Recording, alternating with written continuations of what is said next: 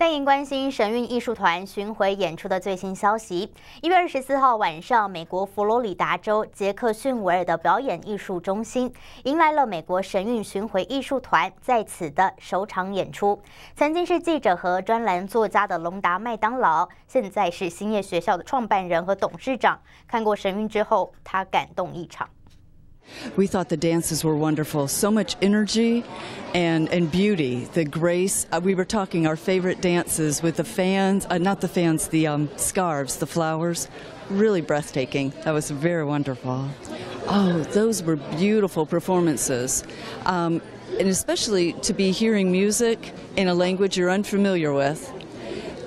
And it's such a blend of, in a way, of East and West in that moment. But what magnificent voices they had. It was very beautiful. 隆达还多次提到从神韵中了解到东方的哲理、神性的内涵。Oh, tonight was wonderful. We were really taken with how beautiful the music was, the dancers, how well they complement one another.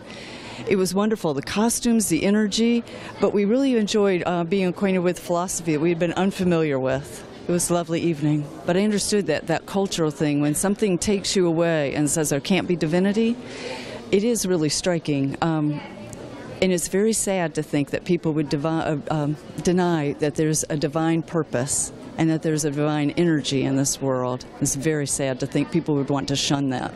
Tonight, it was more a reminder that just there isn't great freedom in China, and that's very important to us. We would like to see freedom come back. 新唐人记者李欣，佛州杰克逊维尔报道。